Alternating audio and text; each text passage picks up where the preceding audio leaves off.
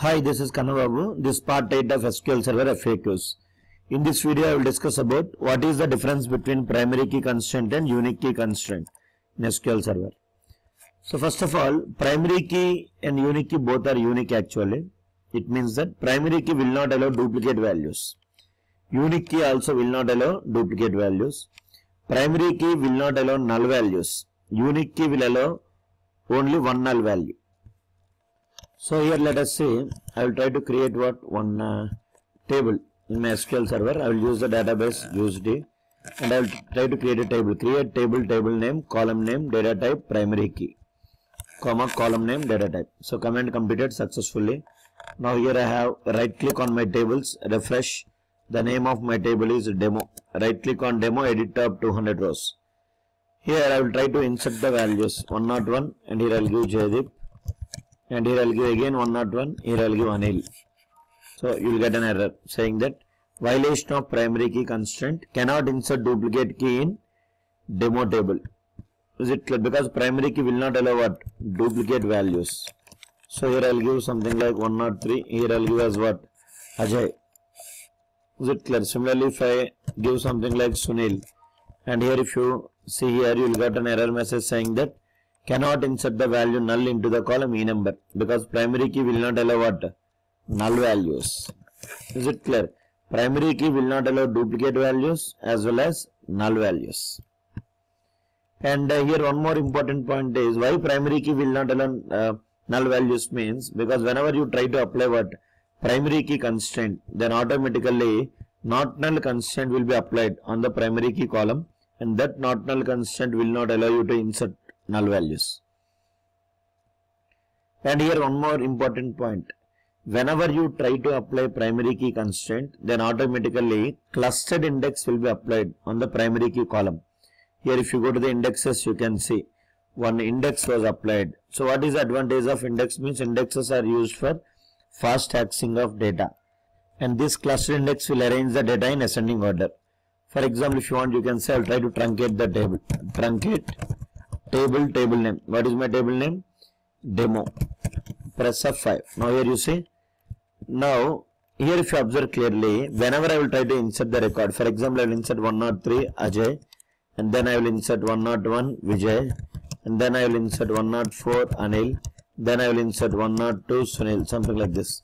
So whenever I will try to insert the data in this table, and I have not inserted the data in ascending order. But whenever you try to execute this query, then automatically all the records will arrange the data in ascending order. 101, 2, 3 as well as what? 4. So by default, primary key constraint will arrange the data in ascending order. Why it will arrange the data in ascending order? Because of what? Clustered index. That is, whenever we try to apply primary key constraint on a column, then automatically clustered index will be applied on the primary key column and that cluster index will arrange the data in ascending order. And here one more important point is that we can apply only one primary key constraint on a single table. We cannot apply more than one primary key constraint. If you want, you can apply the primary key constraint for combination of columns. What is that? We'll discuss in the next session. Okay, now we'll discuss about unique key constraint. Unique key constraint will not allow duplicate values. Unique key constraint will allow null values, but only one null value. Let us see here. I will try to create a table. Create table demo2. Demo2, column name I will give e number, data type int, comma, column name I will give ename, here I will give data type as what? Varchar of 20, something like this, and I want to apply unique key constraint for e number column. So just to press F5. Now here I am creating a table with name demo2 with column name e number as well as ename. Now here if you try to observe clearly, right click on the tables, refresh. There you can see one table with name what? Demo2. Here you open the table. There you can see the columns. There you can see two columns are there. And here if you open the constraints, keys, then automatically one constraint name was given for the unique key. And whenever you try to apply any constraint like primary key or unique key, then automatically system will generate what? Constraint name. Here also you can see. What is the advantage of this constraint name? Is it is used to drop the constraint. Like if you want to identify the primary key constraint or unique key constraint, we can identify by using constraint name. So what is the constraint name? Constraint name is the name given for the constraint. What is the purpose of the constraint name? It is used to identify the constraint. So here right click on demo 2 table, edit tab 200 rows. Here you can see I will try to insert the value 101 Anil. And again I will insert 101. Here I will insert Sunil. Now we will get error. Cannot insert duplicate value in the data table demo 2 because unique key will not allow what duplicate values. So here I will give 102. It is valid. Now I will insert null value. Here I will give Ajay. Now here you see E number. It is allowing which value? Null value. I applied unique key constraint on E number column. It is allowing what? Null value. Now I will insert one more null value. Some Jaydeep I will give. And here if I press tab, you will get an error saying that cannot insert duplicate value. Which means what? Unique key constraint will not allow what? 2 null values. It will allow only 1 null value. Why it will not allow 2 null values means unique key constraint will not allow what? Duplicate values. If 2 null values, it will consider as what? Duplicate. So it will raise error. So 103, press F. This is very important interview question. Sometimes in interview they will ask you that how many null values that unique key constraint will accept. It will accept only 1 null value. It will not accept 2 null values because it will not allow duplicate values. And one more important point is that we can apply more than one unique key constraint on a single table. And here whenever you try to apply unique key constraint, then automatically non-clustered index will be applied on unique key column. Is it clear? Whenever you try to apply primary key constraint, then clustered index is applied.